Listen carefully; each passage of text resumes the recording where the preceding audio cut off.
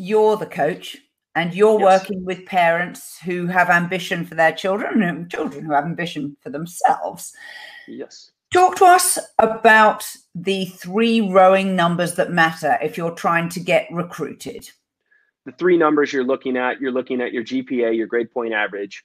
You're looking at your SAT and or ACT, standardized testing scores, and you're looking at your Erg score. So when it comes to GPA, SAT, ACT, we want those numbers as high as possible. When it comes to Erg score, we want that number as low as possible, specifically your 2K ergometer score. Moving your GPA, SAT, ACT as high as possible and your Erg score as low as possible, that will give you the opportunity or more opportunities to have more conversations with coaches.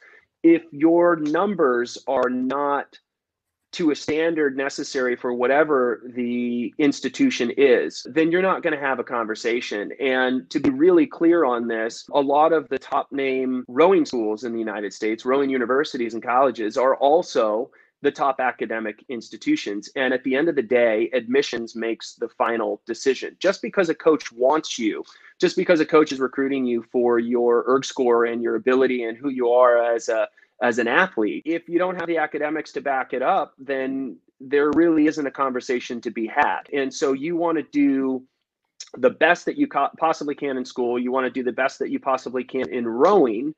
And what that will afford you is access to more coaches and more conversations so that you're more in the driver's seat when it comes to finding the best fit, the best school for you and the best fit for that school.